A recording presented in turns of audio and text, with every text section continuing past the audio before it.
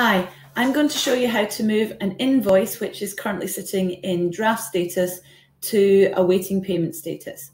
So if we come into our company, we're already on the main dashboard here. We go along the top to where it says business, click on invoices. And when we go into invoice, we click on the draft status here. Now you can see that there's two invoices sitting here that are in draft. So we click on both of those at the side. And then above the top, we just say approve, click OK,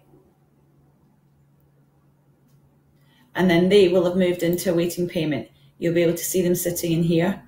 Click on awaiting payment. We can see Rex Media and Hamilton Smith sitting in there.